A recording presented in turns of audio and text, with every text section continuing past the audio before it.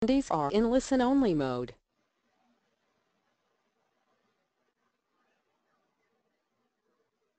Hello, everyone, and welcome to the webcast. My name is Christine Dursey Davis. I'm the Executive Director of the Ohio chapter of APA and Chair of the New Urbanism Division, and I'm your webcast moderator. Today is Friday, July 22nd, and we will be hearing the presentation, Regulating Electronic Message Centers. For technical help during today's webcast, you can type your questions in the chat box found in your webcast toolbar to the right of your screen, or you can call that 1-800 number shown.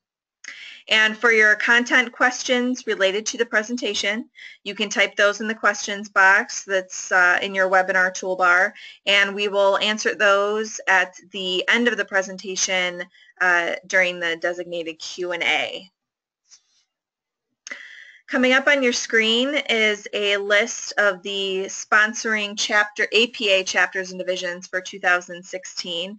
Thanks to all the participating sponsors for making these webcasts possible and free to their members. In particular, today's webcast is sponsored by APA's County Planning Division.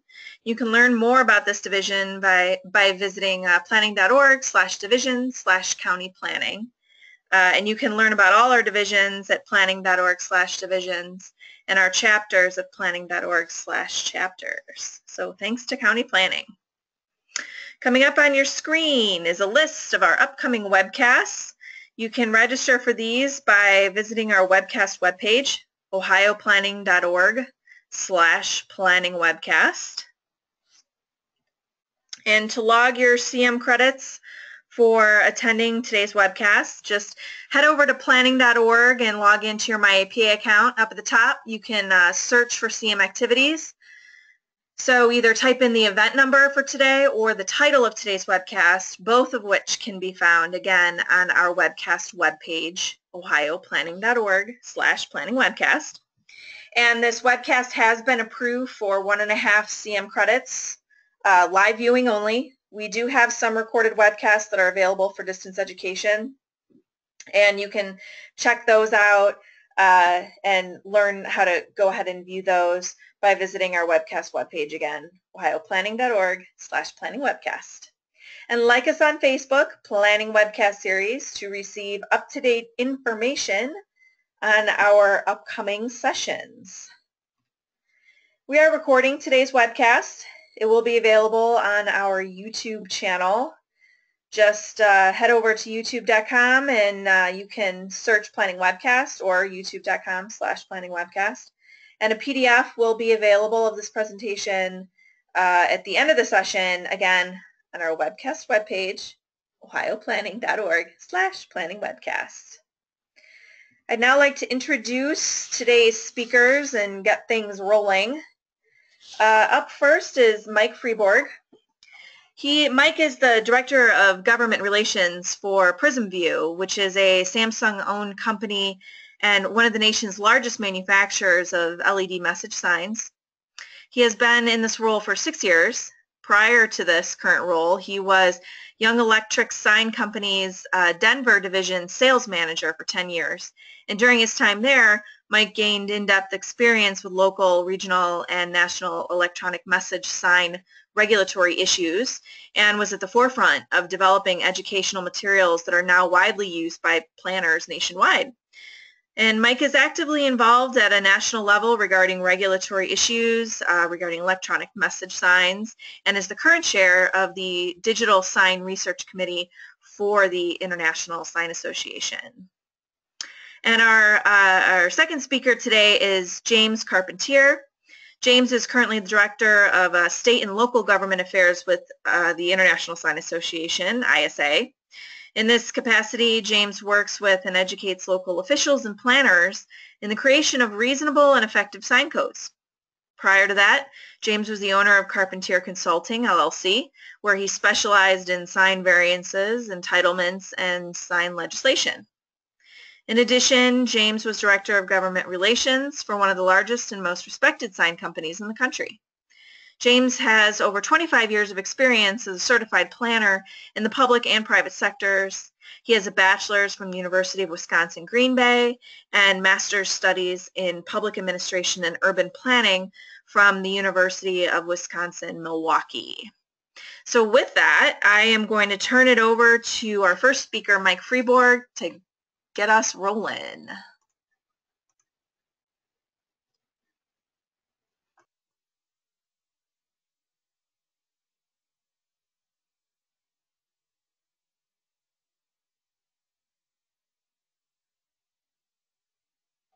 And Mike, don't forget to unmute yourself if you're talking.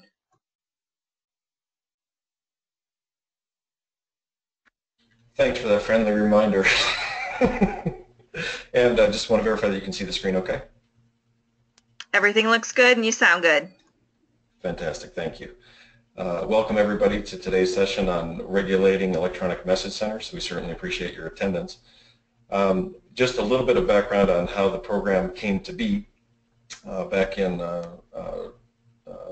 late 2008, we have been called to assist the city of Loveland, Colorado in dealing with issues surrounding electronic message centers. And when we went up and met with the planner, at that point she had printed out and had assembled about a 10-inch high stack of materials regarding electronic message centers. She had cobbled together a sample code on electronics, and once they reviewed the code, it was very clear that she and the city were going to run into issues with signs behaving badly with no way to easily enforce proper operation and brightness regulations. So it was clear in my mind at that point that definitely additional education was needed on what can be a very confusing topic on electronic message centers.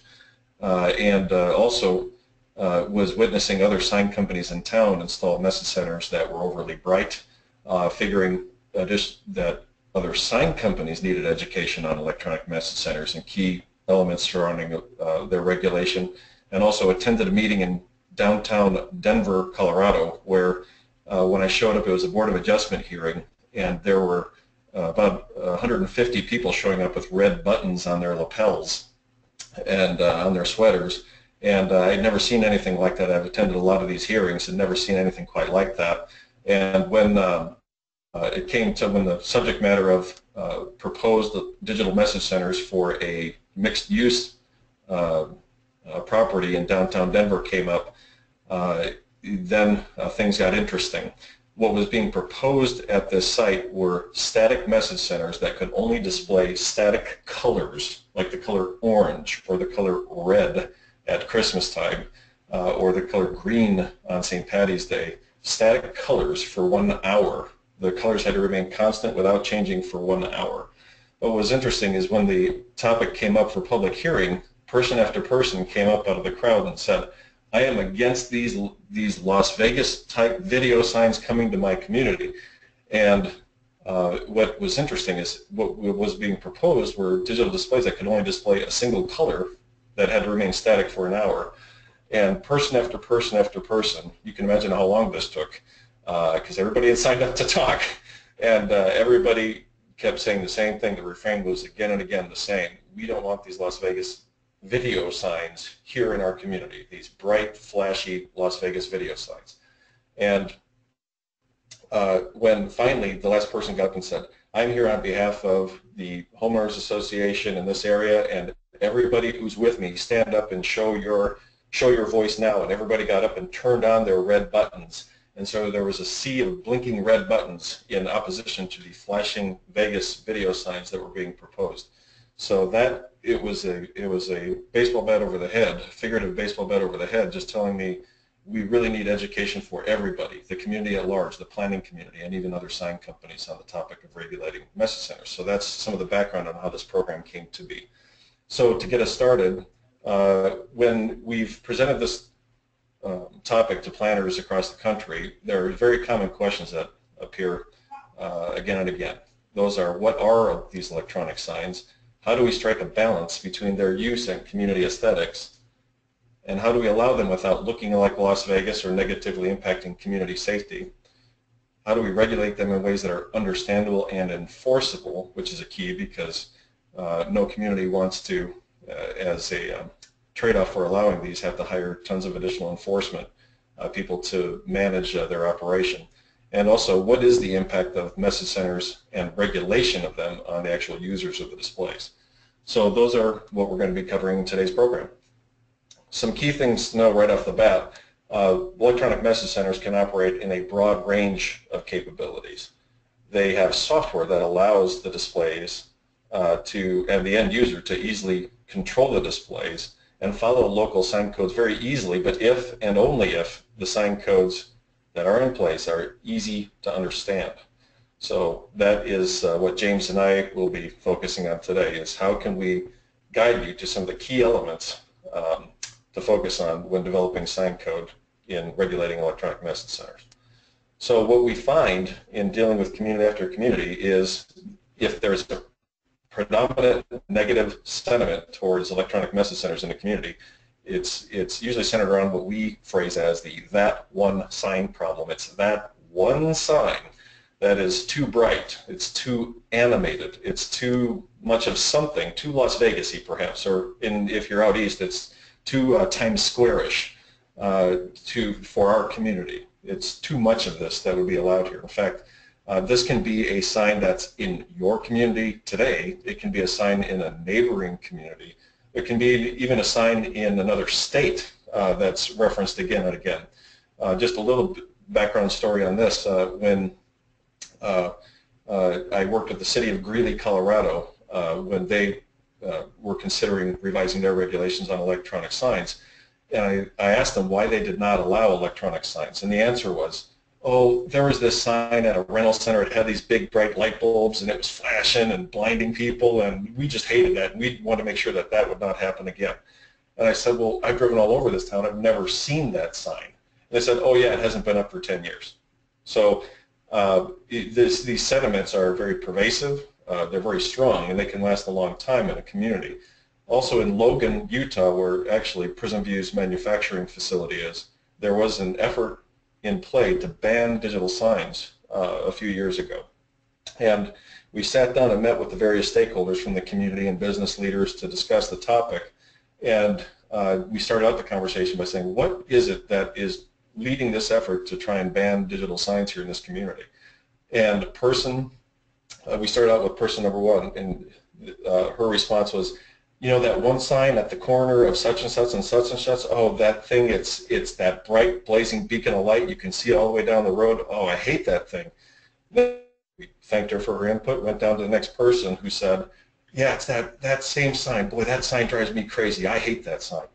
And again and again and again, they referenced a blazingly bright box on a stick that was at a prominent corner in town that you could see for quite a ways. And what was interesting about this is that there were 24 digital signs in the city of Logan at the time that this conversation happened. The only sign that was mentioned was the one that was operating too bright. And you're going to find that brightness is a key item when we talk about regulating electronic signs. So that one sign problem is a very strong emotional impactor in a number of communities. So what we're going to do today to ensure that when you that are on this call start implementing digital sign regulations, that you don't end up with that one sign problem in your community, we're first going to dispel the biggest myths and concerns that drive regulatory decision signs, and then we're going to understand and address the 6 key regulatory distinctions surrounding digital, such that if you in your code can get a handle on these 6 things and make sure that proper guidelines are put in place that are a fit for your community, you can rest assured that you will not have that one sign problem in your community. You're going to have signs that people will actually add and contribute to the community. So with that, let's jump into some of the biggest myths that have historically driven regulatory decisions around digital signs. Number one is these signs will make our community look like Las Vegas or Times Square if you're out east. And the reality is there's no comparison. We'll take a closer look here. Scale is a huge part of this. This is a graphic of the New York sign on the Las Vegas Strip, because when most people are thinking about Las Vegas, It's about the Strip, and obviously Times Square is that several block area that everyone knows about. Everyone sees on New Year's Eve, if nothing else. So this particular sign on the Vegas Strip is over 200 foot tall and has 7,000 square feet of sign area. Just as to help out with the scale here, this individual who is standing right here on the right side of the screen, hopefully you can see my pointer, is standing right at this spot on this sign on the Vegas Strip. So these signs are massive in scale. Here's another sign just down the road, just about a block down the road from the New York sign that's actually several times larger in sign area than New York, 18,300 square foot of sign area. When I ask communities that show up to our in-person, our live sessions, because we do hold a number of these Signs of Success programs around the country each year, when we ask planners, what's the largest sign allowed in your community, once in a while we'll get up to around 300 square feet if you're on a freeway, in special use situations. So that is about 5%, less than 5% of the total square foot area of even the large displays in Las Vegas, 5% or less. So scale is a huge factor. I do know brightness is not a consideration on the Las Vegas Strip. However, if you've ever been to Las Vegas and driven on arterial streets outside of the Strip, you're going to find that there is an extremely different regulatory environment in that area regarding size, brightness, animation, how often it can change. The message can change. So the Las Vegas Strip is its own oasis, but communities again and again fear that if they allow electronic signs that they're going to end up with Las Vegas in their community. So it doesn't have to be that way. Common concern number 2 is the mere presence of these signs will distract drivers and cause more accidents. The truth is, studies show that there's no causal relationship between these signs and accident rates.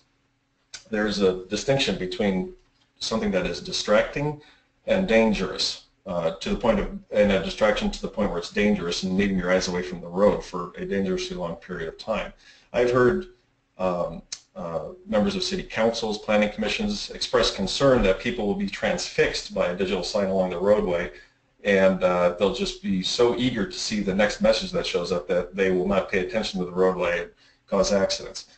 Studies have shown that that is not the case. So there's 2 main thoughts when it comes to traffic safety, 2 main tracks of research that have been done in this area.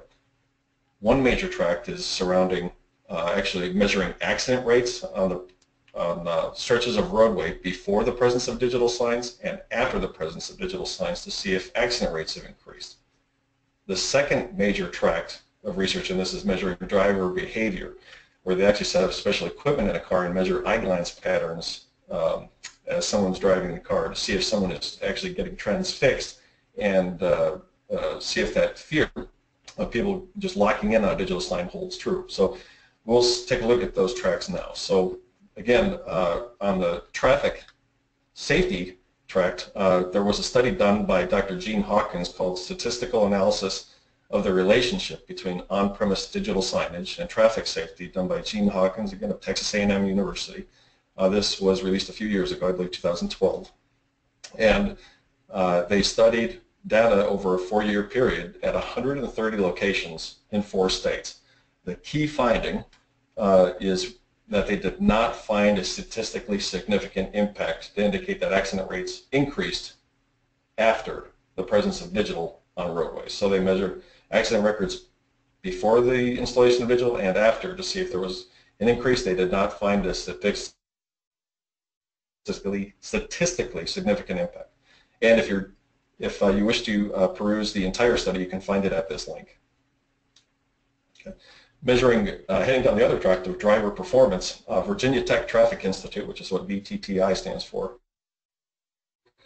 they did a study titled Driving Performance in Digital Billboards, dating back to 2007. Participants drove in an instrumented vehicle on a 50-mile loop in Cleveland. They were not informed about the true purpose of the test. They had special equipment in the car that you can see here in these pictures that measured eye glance patterns towards digital billboards and other comparison targets like buildings, landmarks, static signs. And again, the goal was to measure the duration of eye glances towards these targets, primarily focusing on how long the eye glance pattern was towards digital billboards. The key findings were, and I put this graph up here indicating that the NTSB had determined that a dangerous level of distraction was determined if something was happening to cause someone's eye glance to look away from the roadway for over a 2-second period of time. That was considered to be a dangerous level of distraction. So with that as our baseline, the key findings in this study was that the mean glance duration towards digital billboards was actually less than 1 second both day and night, so far less than what the NTSB had declared as a dangerous level of distraction. In contrast, Virginia Tech Traffic Institute did also perform what was known as what became the study in terms of determining texting while driving, whether or not that was a dangerous activity to do while driving. That was found to distract someone for up to 4.6 seconds during a 6-second period while driving, so far off the charts, which is one of the main reasons why Virginia Tech recommended that governments on a state level ban texting while driving. So this same institute did that study. So, okay, the recently, and now recently is actually a little, it's over 2 years ago, but the Federal Highway Administration did release a study that had a similar track as the Virginia Tech study, which it measured, again, the possible effects of digital billboards on driver attention, distraction, and safety. Their approach was very similar to Virginia Tech, where they put cameras in cars, and that release date, again, was the end of 2013. So the main findings from that study was, again, that the mean eye glance was far less than 1 second, so very similar to Virginia Tech study, and the mere presence of changeable electronic variable message centers did not appear to be related to a decrease in looking toward the road ahead, and the results did not provide evidence indicating that message centers, as deployed and tested in the 2 cities, were associated with unacceptably long glances away from the road. So this study was funded by your tax dollars. So that I hopefully fairly resolutely put a cap on the concern about whether or not these digital signs constitute a traffic safety hazard. So both from accident record and driver behavior standpoints, no such findings have been found. Common concern number 3, if we do allow these signs, we should require long message hold times in excess of 1 minute, because that is the only way our community will avoid looking like Las Vegas, and it's the only way they will tolerate these signs. The truth is that a community's negative emotional reaction is almost always more associated with improperly regulated brightness. Brightness, if you're going to get complaints on signs, it's 19 out of 20 times it's going to be associated with brightness, not how often a message changes, just from our experience. So as a way to demonstrate this, it's very, very effective when you're talking about this in your communities to use hold time examples, because sitting around a table just saying, you know what, I think we should have a hold time of 5 minutes, and then somebody else saying, no, I think 3 minutes is more appropriate. It doesn't provide a great basis to have a functional conversation. So we recommend using hold times in your communities, examples. So it's a very difficult regulatory distinction to discuss without use of visual tools. So what I'm about to show you is what a 30-second hold time looks like starting now.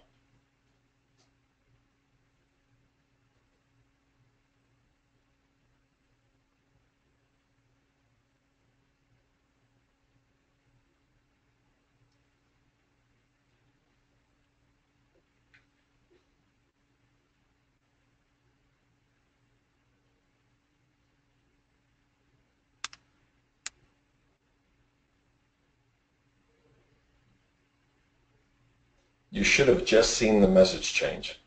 So that is an example of what 30-second hold time looks like. Interestingly enough, when I was in Colorado Springs and we were discussing hold times with an event center down there, where we were meeting with city officials with the management group with the event center. The event center said, hey, we only have a limited amount of square footage to work with for a message center. We have the event itself, who's sponsoring the event, how to get tickets, things like that we need to display, and there's just not enough room on the message center to show it, so we need to rotate through messages fairly quickly. Well, the city said, well, we think you should be able to change the message once every hour, and that should be good enough. And the manager of the event center said, listen, again, we have all these things to rotate through. If somebody drives by, we'd like to at least communicate a couple of frames of information. And then the city said, well, after a good 45 minutes of discussing this, we ended up at 5 minutes. And the management group was very frustrated because they knew that the sign was not going to allow them to functionally communicate what was happening at the event center. We created an animation, showed it to the Board of Adjustment, and we ended up at 7 seconds. So the power of a visual is a very strong way to communicate the needs associated with being able to rotate through different content. So here's an example actually of what a 10-second hold time looks like.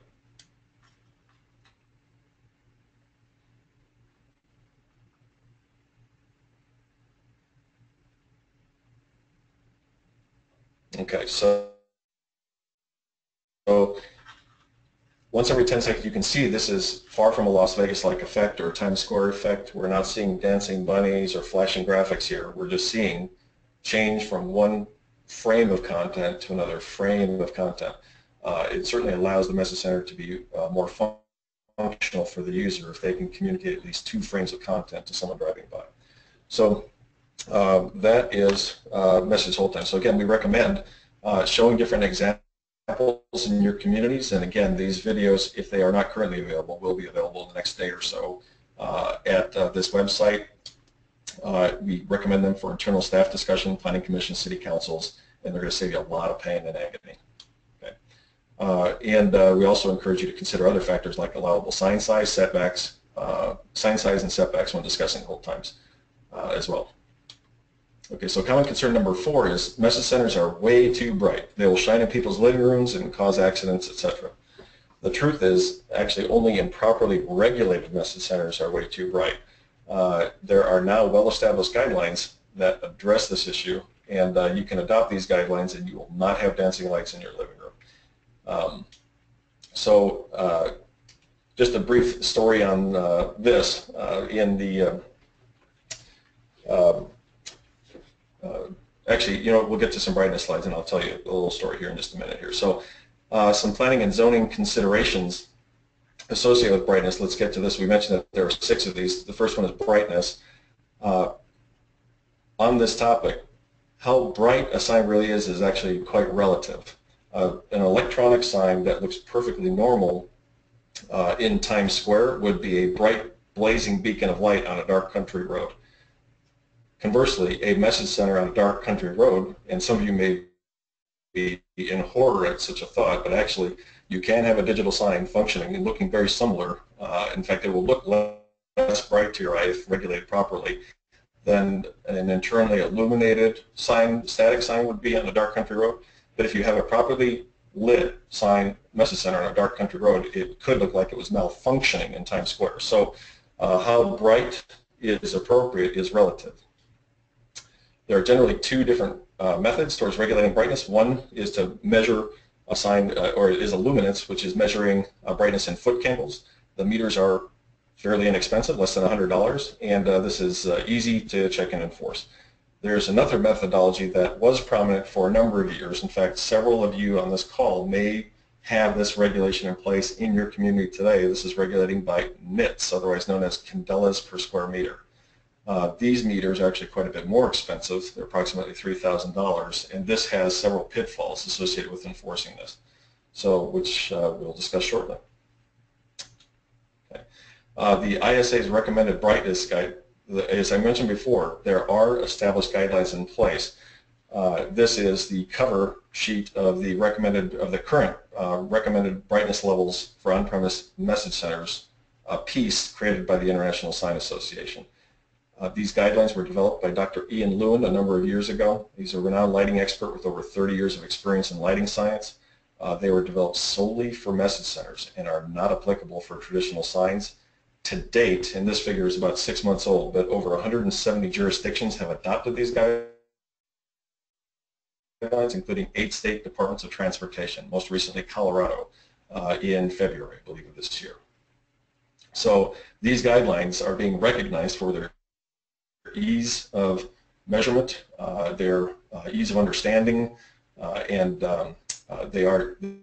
do not take a big staff to enforce this guideline. So very effective. A couple of key findings from a couple of key items associated with these guidelines. Number one is auto dimming is a must. All message centers, we recommend this guideline be put into your code. All message centers shall be equipped with technology that automatically dims the message center according to ambient light conditions. The primary brightness guideline in the code is as follows. A little bit wordy, but it's important to understand. To ensure that message centers are sufficiently visible but not overly bright, it is recommended that message centers not exceed 0.3 foot candles over ambient lighting conditions when measured at the recommended distance based on the message center size. There is a formula for that distance, incidentally. Basically, the test goes like this. You stand a prescribed distance away from the sign based on the size of the message center. With the sign off, you take a measurement using a foot candle meter of the ambient light in that area. Then you turn the message center on, displaying all white.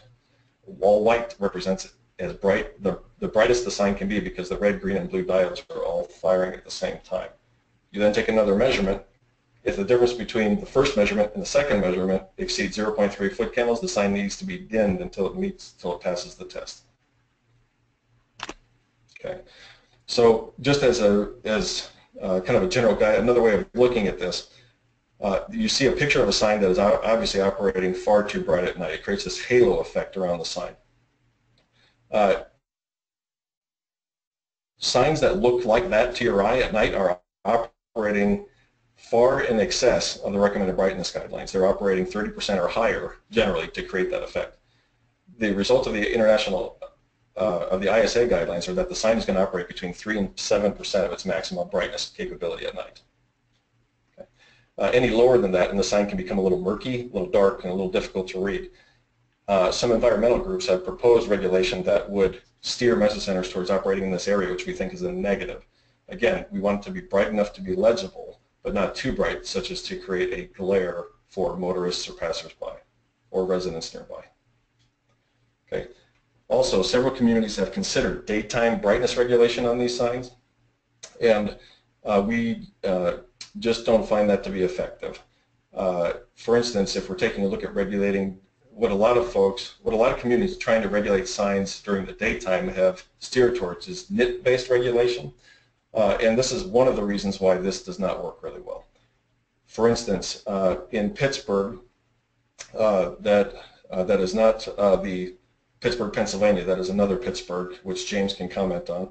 But this sign is set at 2,500 nits at night or during the daytime. So you can see 2,500 nits.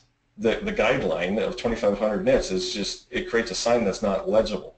In comparison, if I have taken a nit gun and pointed at a building, for instance, the stonework above this sign, and I've had nit ratings in excess of 10,000 nits, 13,000 nits, even as high as 21,000 nits by pointing it at buildings. And so and incidentally, message centers cannot be created to be brighter than 9,000 nits in the daytime. So by trying to regulate message centers, you're trying to put a cap on something that can't be made as bright as reflected light off of a building. It's solving a problem that is not there, is the main point. So that is one of the reasons why we don't recommend daytime brightness controls. Okay, moving on from brightness, regulatory issue number 2, message hold time. Again, this is how long a message must remain fixed before it can transition to another message. It's important to understand the business impact. The shorter the hold time, the more beneficial it is for the user or business. It allows them to cast a wider net. For instance, if I'm driving by a Burger King and I'm a vegetarian and they show a big juicy burger, I'm probably not a customer. But if they're advertising a brand new mandarin orange salad, suddenly I am a potential customer. So it also provides the ability to communicate sequential messages, like we talked about the event center, of directions or event times or things like that.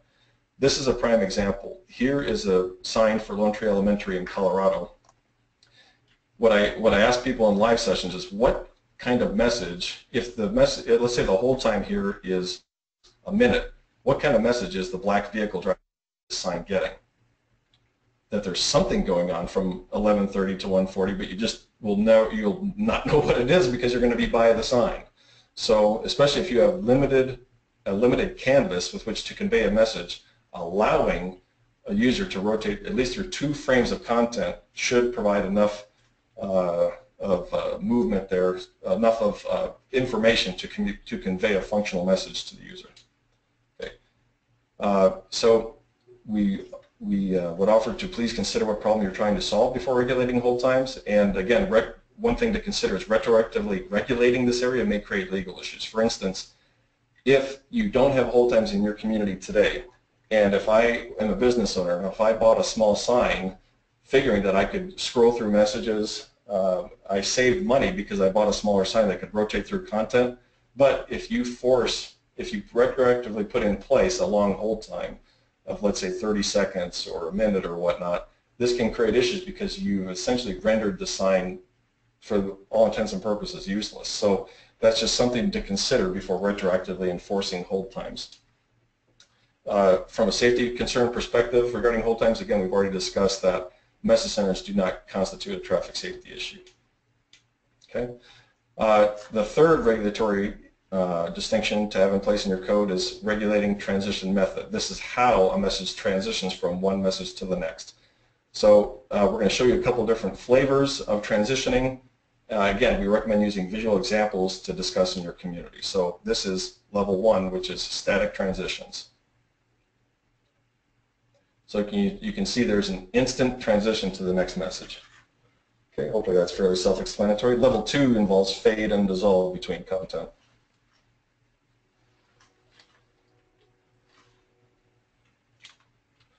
Okay, level 3 involves like PowerPoint transitions. I don't know if this will translate well via GoToWebinar, but you can see a variety of different ways of transitioning from one piece of content to another. Okay, and level 4 involves full motion video or content. This is what you'd see in Times Square, Las Vegas, or in other entertainment districts around the country. Okay. So that is transition method. Some regulatory considerations after evaluating options. We encourage you to have a discussion about what works best in your community. And you may want to consider that different regulations in different districts may be appropriate. For instance, in a downtown pedestrian-oriented entertainment district, maybe you allow animation, whereas when you get away from that, perhaps if you're in a general commercial district with just vehicular traffic, you adopt some degree of hold time there, and then if you're in residential, then perhaps that's a longer hold time. So maybe consider different regulations based on zoning districts. And there's, depending on which level you deem appropriate in your community, there are definitions available in model code language that James is going to discuss that you can adopt. There are great definitions there, and we strongly encourage definitions in your code. Okay. Regulatory distinction number 4 is transition duration. This is how long it takes to get from one frame of content to the next. Some regulatory considerations are, we recommend you keep this transition to 1 second or less to minimize community complaints. In the instant transition from one message to the next, again, that is far less than 1 second. It's just happening instantly. So some communities keep it simple by saying you have to instantly transition to the next message. So, but it's good to specify this out to avoid the here's welcome to our big sale, this kind of message that builds up over a 20-second period of time that can be less favorable in many communities. Okay. Regulatory issue number 5 is the area of a message center. You need to specify how large, how much of the sign area that's allowed can be message center. So some jurisdictions choose to limit the square footage of the message center differently than static signs. I apologize, there's a train going by where I'm at if you're getting that noise. I can certainly hear it very clearly, so I hope you're not getting that same sound. Back to the area of a message center, some communities very strongly restrict the size of the message center allowed in comparison to the total sign area allowed for a given business. This is often a result of that one sign concern. So some other considerations regarding size, we would encourage you not to punish someone for having a message center. So basically, what some communities have done is they've employed regulations saying, okay, if you want a message center, then you're actually only allowed 50 total square feet of sign areas compared to 100 if you have just a static sign. So we would encourage the size the size requirements for overall signage not change, not be punished for having electronics. But again, you may want to vary the allowable square footage based on the zoning district. Again, in more entertainment districts, you may want to be a little more lenient, whereas when you get into residential areas, be more restrictive. Here are some examples. Some communities choose to regulate size of message centers based on percentage of square footage allowances. So on the message center on the left, you can see that the message center is the bottom 25% of this sign. Here, when you take into account the square footage area in the middle one of the University Town Center area plus the tenant pile area below, the message center is about 50% of the square footage area. Here it's 75% on the right. And then kind of an interesting note here, here's an example of about 66% of the total area allowed to be electronics here. But one thing to consider is if your community only allows small signs to begin with, you may want to be very flexible either on hold times or on square footage allowance, because as we already went through with this example earlier, it's just tough to convey a lot of image when you have a small canvas to work with. And on regulatory issue number 6, here we're going to pass it off to James Carpentier to discuss Reed versus Gilbert considerations. Thank you so much, Mike. James Carpentier here, and what I'm going to talk about next is the regulatory issues with the Reed versus Town of Gilbert, which we don't have time to go in a lot of detail in relation to that U.S. Supreme Court case, which is really impacting almost every jurisdiction in the country. And the one tenet of this U.S. Supreme Court decision that is very clear is content neutrality should really be the mainstay of sign regulations at this point. Even though this decision did deal with temporary non-commercial signage, we suggest, and a number of other professionals and attorneys throughout the country suggest, content neutrality, which should really be maintained throughout the entire code as a result of this decision. So a number of communities in the past have limited electronic message centers as far as color limitations and maybe just numbers and letters, alphanumeric limitations, and the sequential messaging, which Mike talked about. So the thing to lean more towards, rather than content regulation with electronic message centers, as we recommend for all sign regulations, is just the time, place, and manner type of restrictions, which has been the mainstay really for sign regulation for a number of years. So the where, when, and how, the standard type of regulations, the setback, size, where, without any indication on what should be on that sign is strongly recommended. Next, Mike.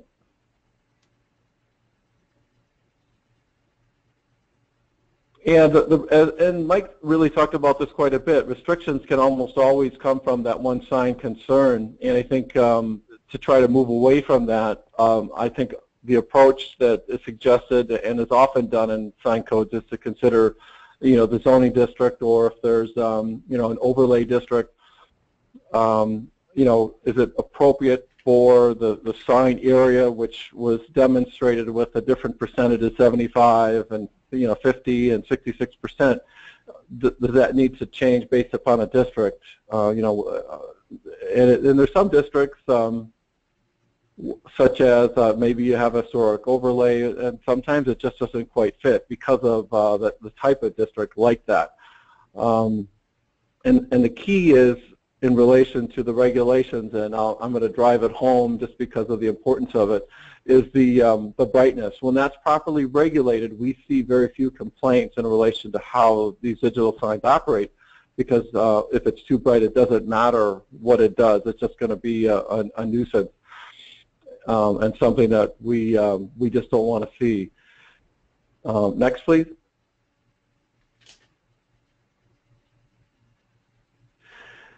And a number of jurisdictions will have some type of, say, distance required from residential. Often it'll be like the community church sign that you're looking at now.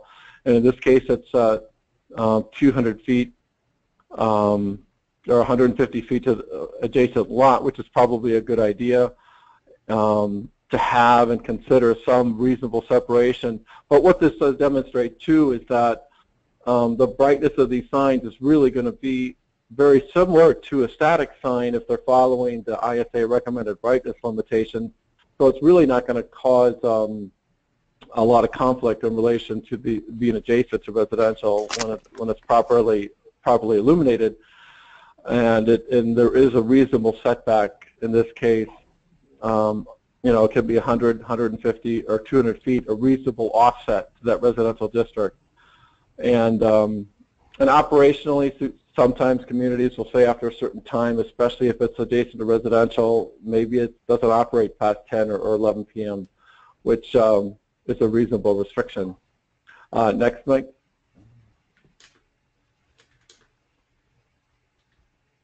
And this is the case with any sign regulation that's being changed. It's a real critical portion of a sign code update in any jurisdiction is to really engage the end users, businesses, users, groups, residents as much as possible very early on.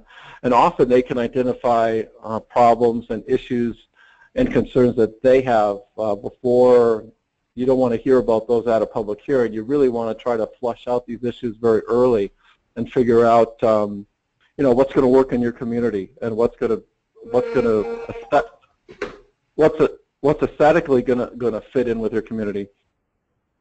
And the visualization, the videos that Mike showed earlier on the change rate or the hold time, these types of tools are really good to show to your stakeholder group, and the commission or council, so that they really have an understanding as far as what you're talking about. And early on, I think the education is key to coming up with regulations that, number one, are understood by everybody, because often when you say you're bringing a code to commission or council, there's a lack of understanding, you know, and a lot of these types of tools that we have and are available at that link that Mike showed earlier really assist with the education process a lot. And the studies that we have, same thing there, and also with the economic studies, to incorporate as much of the studies and the economic studies, which we'll talk briefly about in a little bit. Next.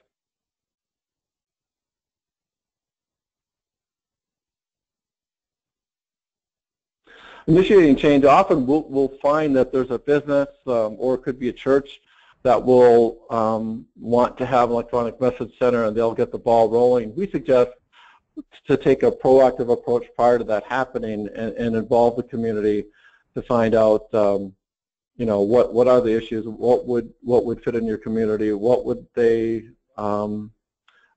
be concerned about in relation to electronic message centers, and you know, engage all these stakeholders early on and throughout the entire process. Next, please.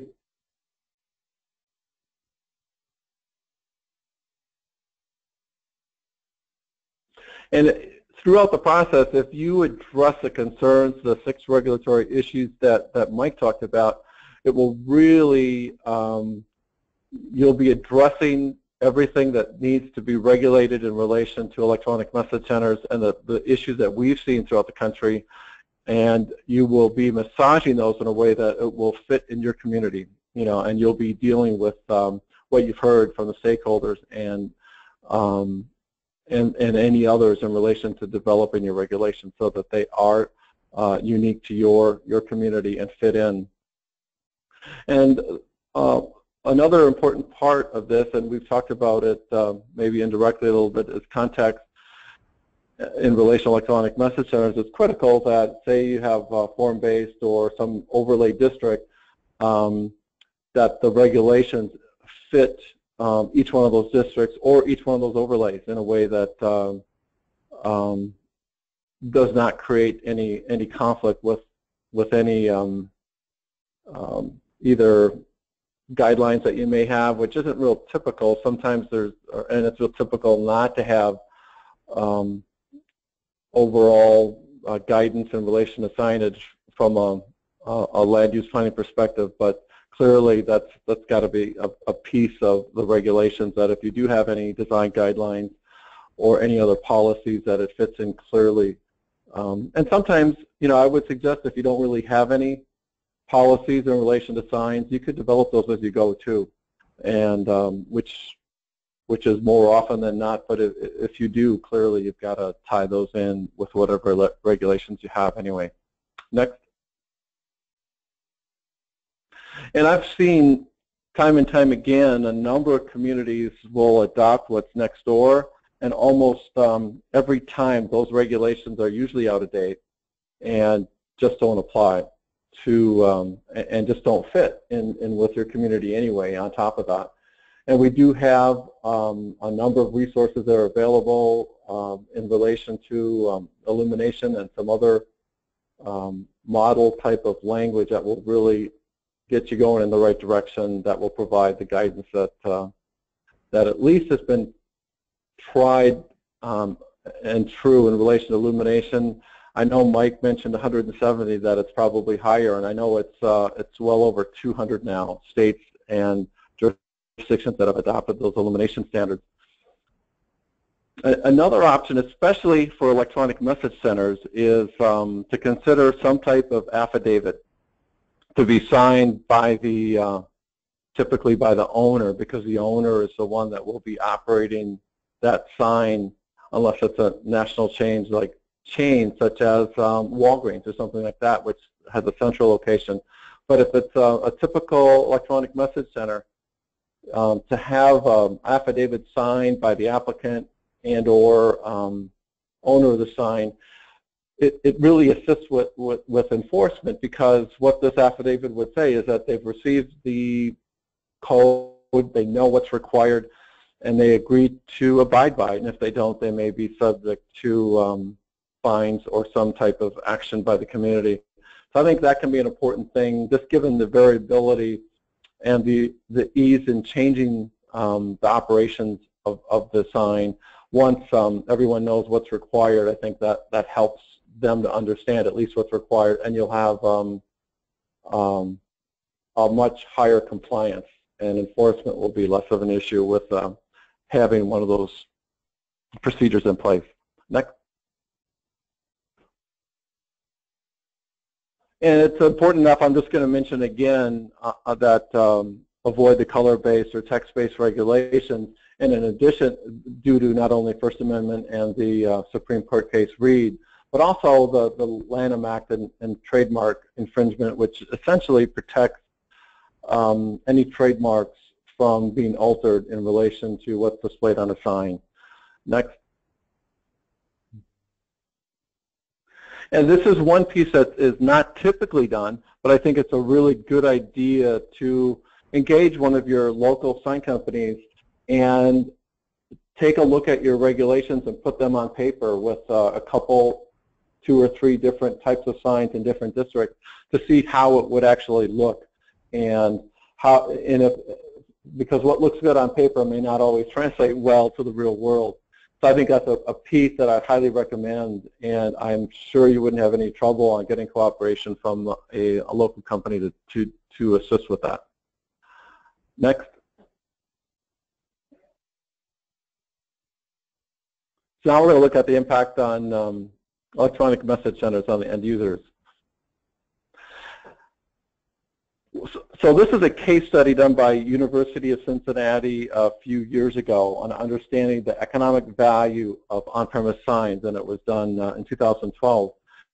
And one part of the study is they took a look at a car dealer in relation to installation of the electronic message center at that location and what it did for that business. Next. And this was a car dealer outside of Kansas City. He added an EMC back in 2011 with the goals to increase sales and enhance the reputation in the community, and also to the strategy was 70% advertising, and also he agreed to have 30% civic type of and community type of promotion. And what the sign did for that business is increase sales by 30% and increase service work by 80%. So I think that just from a process standpoint, this piece of electronic message centers is typically not a part of the discussion, and I strongly recommend that in relation, when it comes to the review and the impacts of LEDs, that the impacts and just go beyond the, clearly we know that they can have a challenging impact in relation to brightness and how they operate, but I think that this should be brought into the discussion, because the only reason why an end user or a business would like an LED sign, because they're fairly expensive, is because the return on investment can be very good, and it can have a real positive impact. Because typically when an ordinance goes to council, the one piece that they look at is the economic impact of this code or this ordinance on the city's budget. I suggest that be expanded to take a look at the impact of a sign ordinance, in this case an LED or electronic message center ordinance, on the community itself. So next, please.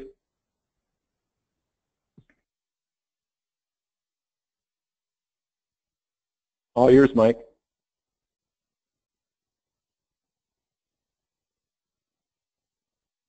The main part I want to bring up on this slide is one of the main benefits, economic benefits for end users is in a multi-tenant retail application. This is one prime example. On the left-hand side, you have 20 tenants displayed in what we would characterize as a functionally invisible way. A way to test that is in live sessions. Those of you, we often ask participants to, on the left-hand image, see how long it takes you to find Enterprise Rent-A-Car.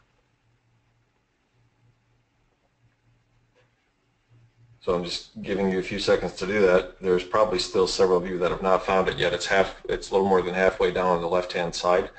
That's the tough part about what has been a traditional way of doing multi-tenant signs. Jam all the tenants on there at once. The good news is they're on the sign 100% of the time, but they're also functionally invisible. It's very, very hard to find these tenants. I mean, you are sitting at a computer screen trying to find these tenants, but yet imagine trying to navigate this while driving at 30, 40, 50 miles an hour and taking action to safely either change lanes and or enter the center. So on the right-hand side is actually that same sign that is retrofitted with functional, large, readable panels with brand identity for the largest leaseholders in the center, but the bottom 25% rotates through all the other tenants, giving them at least functional visibility for a percentage of the day, which makes all the difference. So gives the message center option, the revised one on the right, gives better visibility to all tenants in the end. It makes the sign easier to read, and it certainly has demonstrated to make shopping center space more marketable. So back to you, James.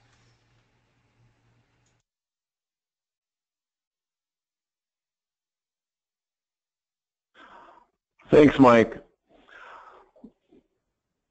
Now, this is a video that was done in Centennial, Colorado, and unfortunately it's audio, so we cannot show the video now, but we will have it available at the link that you see, signs.org/planners. And what this video is a discussion by some of the community leaders and some businesses located in Centennial that discuss the positive economic impact these signs have had on Centennial, Colorado. Next.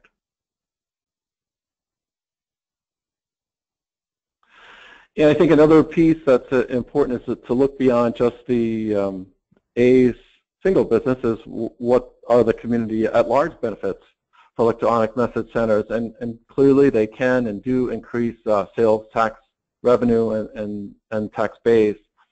And they can reduce blight by making a businesses and a center way more viable and have a much higher occupancy rate given the effectiveness of electronic message centers for those types of users. And another big thing too is that it can and does reduce sign clutter, since a business can have their name out on the street that can be easily read.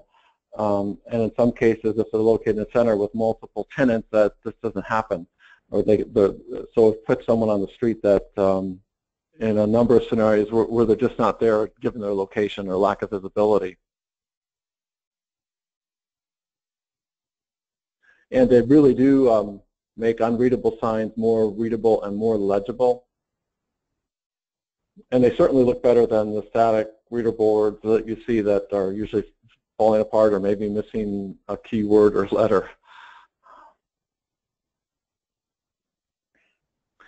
And they can communicate public service announcements, which a number of end users, oftentimes they will do that just to be a good community neighbor. And the other piece too in relation to public type service announcements is that they can also notify Amber Alerts. There's some, I believe Walgreens is tied in with that system, and any end user can get tied in with or not only with that system, but they can get tied in with a local law enforcement if they so desired, if there were any desire for information that they need to, due to an emergency or something like that, where they could notify the community.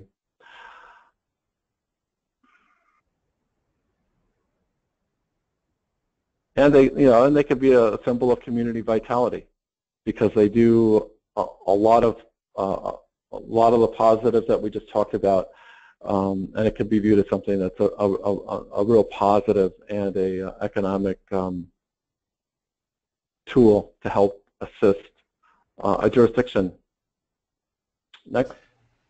Yeah, interesting. If I could just note on that bottom sign, that's actually a sign in Parker, Colorado. And when we asked the city manager a little over a year after it went up, we asked what the impact of the sign was, because all they put on there is different community events, and she said that attendance at the various events had doubled. So not only can they be a symbol of vitality, but they helped and made the community more involved in the events that were actually happening. So.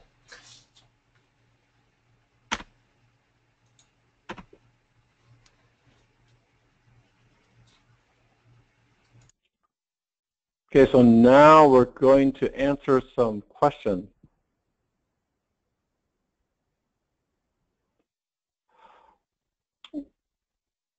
There is one question we have in relation to billboards, and we may not have been real clear early on that the discussion that we're having in relation to electronic message centers, our association, International Sign Association, represents the on-premise sign industry, and this discussion was focused on, and we discussed on-premise signs. There are a number, I'll just indicate that there clearly are jurisdictions that look to exchange existing non-conforming billboards with new digital billboards, but that's really a separate discussion, and I can't go into detail about that. So that is common practice.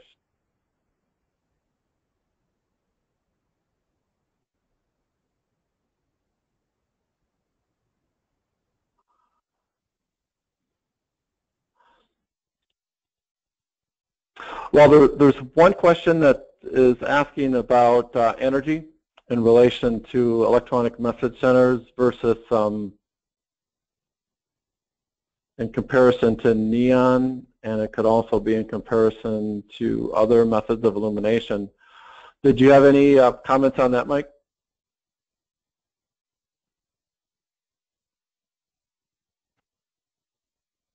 I'm sorry, James, could you please repeat the question? Sure. There was a question in relation to energy usage with electronic message centers in comparison to neon, and that in comparison to neon, it's a little tough. It's a little like comparing. It's not even like apples and oranges. They are. It a lot depends on what kind of area we're talking about, and message. There's just a totally different illumination type. I will say this: the a free, it's hard to say an LED sign of X amount of size would be 1/3 of a neon lit sign of a certain area. They're just very, very different lighting methodologies. But I will say this in terms of LED technology, the roadside digital billboards that you see on a freeway now consume less than 100 amps of service, and that is a lot of you may not be familiar with electricity or whatnot, but that is actually a pretty low number for that size of sign. A typical roadside sign that for a car wash that is, say, 6 foot tall by 10 foot wide would maybe have a power bill per month in the $15 to $20 range. So they just don't consume that much power. Okay, thanks, Mike. And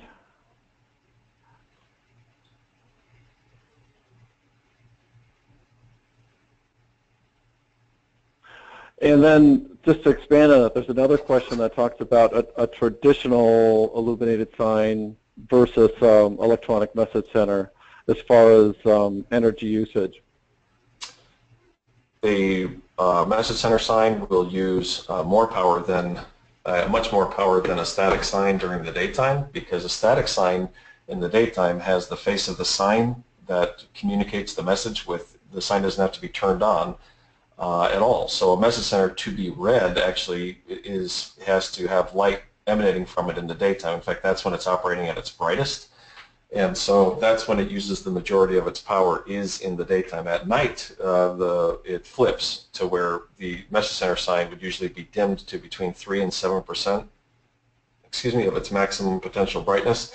And a static sign now needs internal illumination to be visible, and actually will consume several times more power during the nighttime hours than would an electronic message center. So it's hard to say, okay, when it all balances out, the power equation, what's more expensive to run when you combine both day and nighttime hours. It depends on the lighting technology and the sign. More and more cabinet signs are being illuminated with LEDs and not fluorescent or HID lamps. So even static signs at night are consuming very, very little power, and they have far fewer LEDs than a message center would. So it's that story is ever changing as we speak. Okay, thanks, Mike. Next question deals with digital gas sign price signs in relation to EMC signs, which is a good question.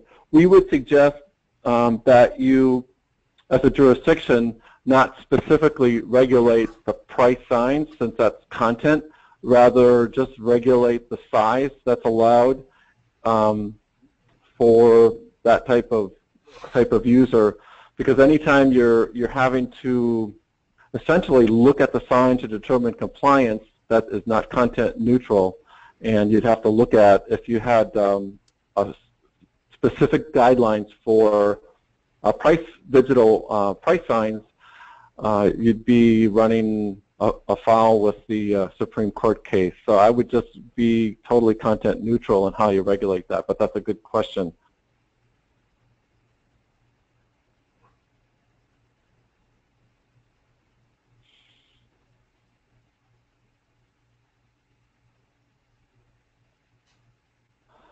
And there's another question in relation to why should a community that only permits business ID and address for on-premise signage, should they even allow for EMCs? Well, that's another READ issue. I would say that the requirements there should not indicate that only the business ID, the address is okay, because that's kind of a safety thing, but only permits certain information on that sign is something that sounds like it runs afoul of the READ decision, and I would stay away from anything that that talks about the content of a sign.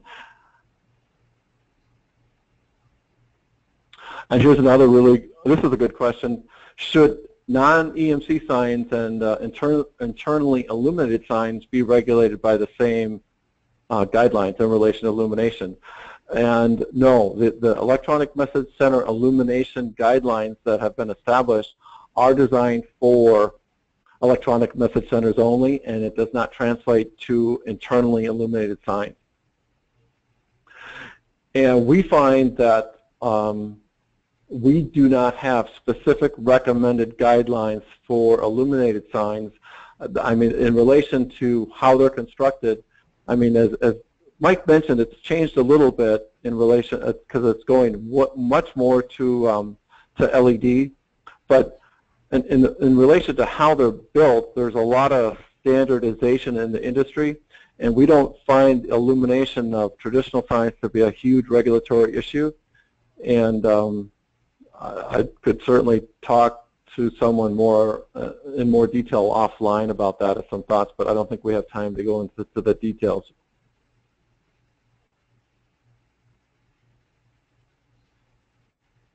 Although I think there was an assumption that there's a requirement for PSA public service announcements, and we weren't suggesting that. This was voluntary, I believe. I'm not sure. I'm part of the car dealer, but from a regulatory standpoint, we would not encourage or require that PSAs be a part of a regulation, because yes, that would be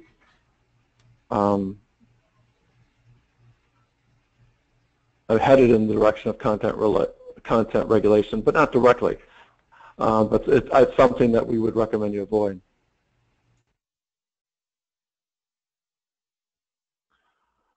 And there's another question in relation to LEDs over neon. We don't recommend one thing over another. We suggest flexibility in relation to how sign regulations are developed to give end users a little bit of latitude. And one thing I can say in relation to neon, it has gotten a bad rap in the past because there were issues that go way back in relation to safety, and there's a lot less energy usage with new electronic ballast with neon. The energy use is quite a bit less than it used to be, and I think it's a lot of businesses, or some businesses, want to have a retro type of look, and if you don't allow neon or severely restrict neon, it takes away that creativity from the designers, and it's just something that it is becoming, and I'll tell you, it's becoming a lost art. Many of the sign companies don't even make neon anymore. It's a way smaller percentage of sign companies that even are into neon, but it's something I suggest you look at closely and consider versus outright banning, which a number of communities seem to do. But I would look at that closely and ask, why are we banning it, or why not? And just to chime in, I took a track of comparing neon to electronic message centers. There's the LED and like pan channel letters. If you're going to retrofit a neon lit sign with LED, the LED is going to be a fraction of the power. I mean, I don't know the exact numbers, but I suspect it's 20% of the power or less with LEDs, and plus the reliability factor is much higher with LEDs. That said, neon has a charm that LED lit signs do not have. So if your community is such that it allows exposed neon or whatnot, there is a charm associated with that that can certainly be attractive. But in terms of power consumption, it's going to be 20% or less with LED compared to a neon lit channel letter. Okay, thanks, Mike, for that clarification. There's another question. We have an interest in an HOA having a message center, and if we have any recommendations. I would say, as we talked about, that in that case in particular, since it's a residential area, that the square footage be very carefully determined what's going to fit in there, and if you get the brightness regulations correct, such as what's suggested in the presentation, you shouldn't have any issues at all. And there was a question on presentation slides. They'll be available for future reference. I'm not sure what date it'll be posted, but I think fairly soon after this presentation, probably within a couple of days, it'll be posted on the webcast consortium website.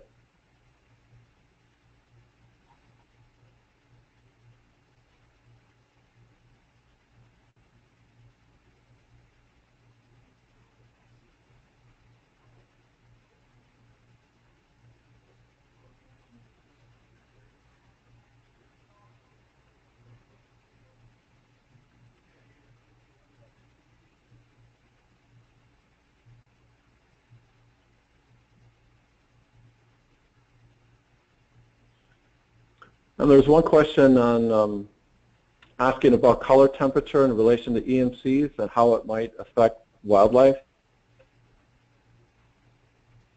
We don't have any, ISA does not have any specific regulations. All I can say is that the color temperature of electronic message center varies substantially based upon the message displayed. So that would be a challenge to specifically regulate. But all I can say is from an impact standpoint with regulations, say you may allow a 40 square foot electronic message center, the amount of light that's being emitted from that sign versus, say, a static sign oftentimes will be less for the electronic message center than a static sign. So it depends upon the regulations in place, but chances are the impact would be minimal at best and not that different from a static type of sign.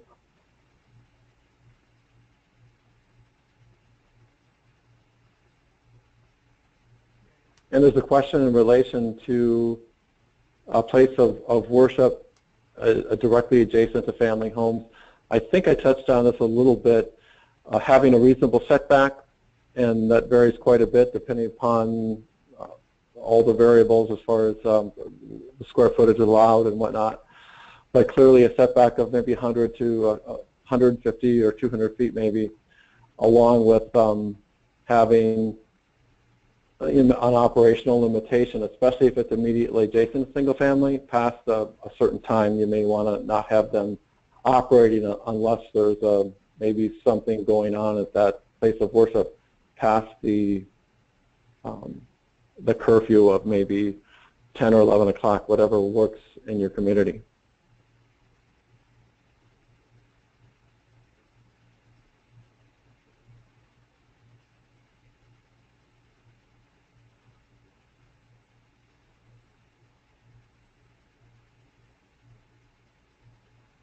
The model regulations that we talked about are available at that link, and you'll be able to see that link once that is posted in the presentation. So there was a question on where the model regulations are available.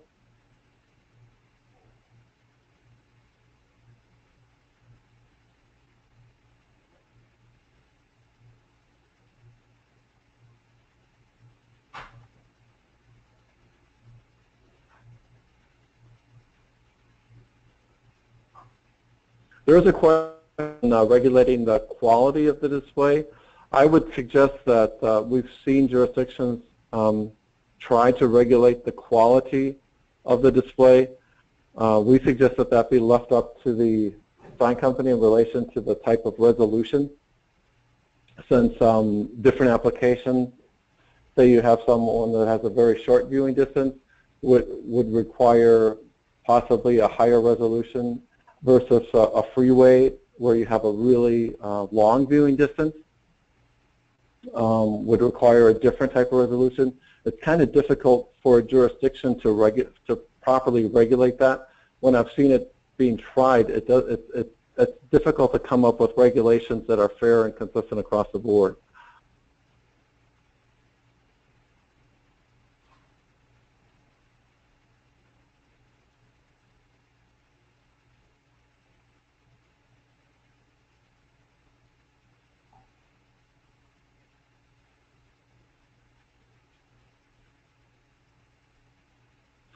There is a question if we have on our website at signs.org have examples of different sign lighting levels, and that we don't have,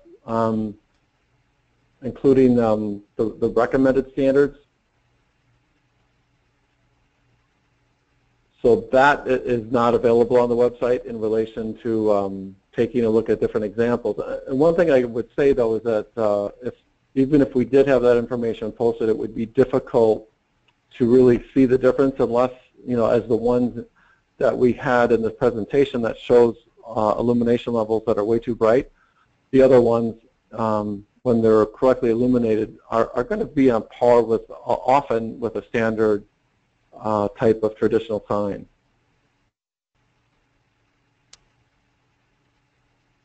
Well, this is going a little bit off topic, but there's a question in relation to content neutrality and on-premise versus off-premise. Just real briefly, all I can say is that the on-premise and off-premise distinction that was specifically commented on, not in the majority, but it was commented on in the Reed versus Town of Gilbert decision, and it has stood. There has been some challenges to that, very questioned throughout the country. The only state that I'm aware of up to this point that has not agreed with allowing to maintain the on and off-premise distinction is Tennessee. Every other circuit or local court that we're aware of has followed the Reed versus Town of Gilbert distinction, and allowing that distinction to be maintained without violating the Reed decision. So.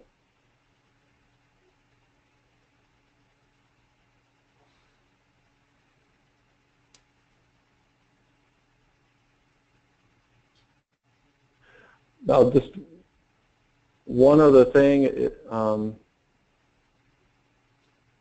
I think that's it on questions. I didn't see anything else.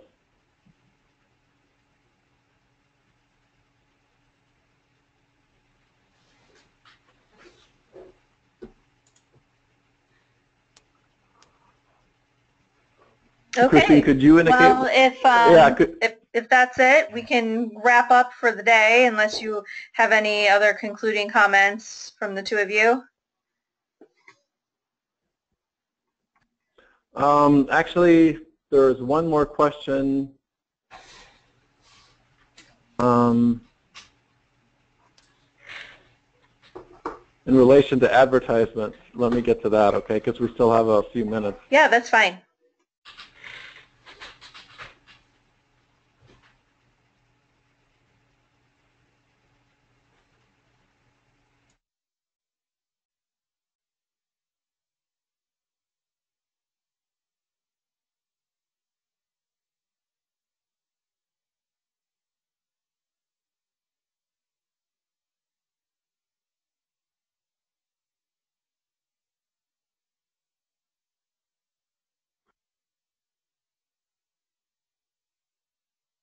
And really, the question deals with, by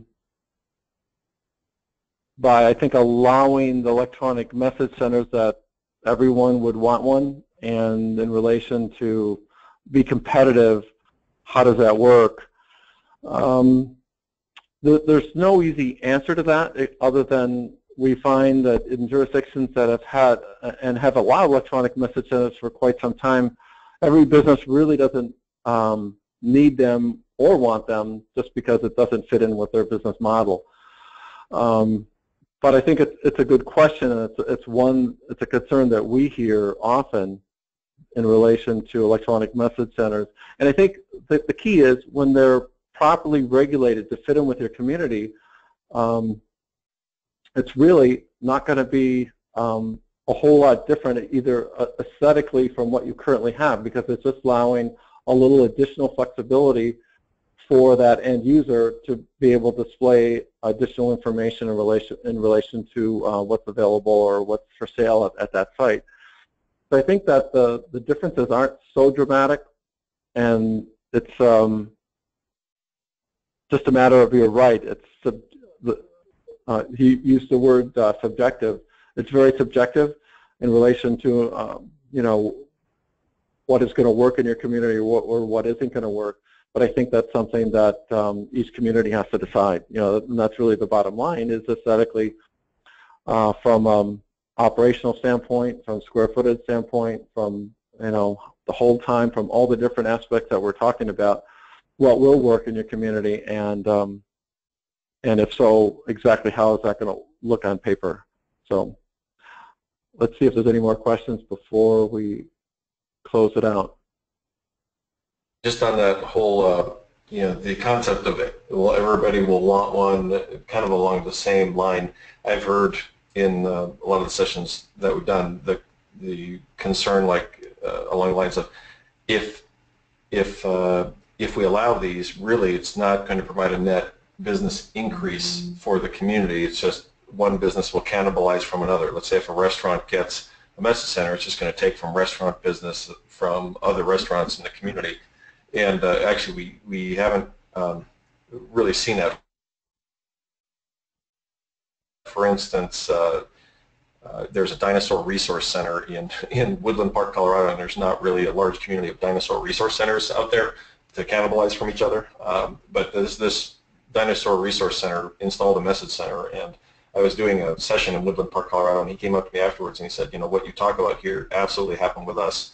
We had a static sign, changed it out to an electronic message center, and our gate receipts went up 20% the day after the sign was installed, and it's maintained that level going forward. So, I mean, they really actually, they just are, you know, when one thinks about the economic impact of these signs, they really do have the ability to convey what's actually happening at the property, which can generate interest in the community. There is one other question, and it's a really good one. Should a community consider distinguishing between a message that's a wall or on a building versus freestanding? Most of the electronic message center installations that are done tend to be on a freestanding sign.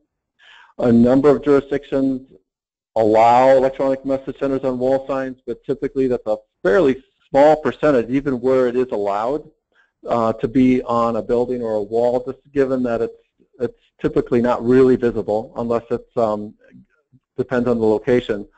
So really that's just a distinction that the community would have to make in relation to allowing them on a wall or not. And it really depends on the district and the context. But most of the installations, I would say over 90–95%, even where they are allowed, and Mike, correct me if I'm wrong on that, are on the freestanding sign. And that other question is really then for your community to decide if it's going to work or is it going to be appropriate, or does our community want to have it on a building or a wall.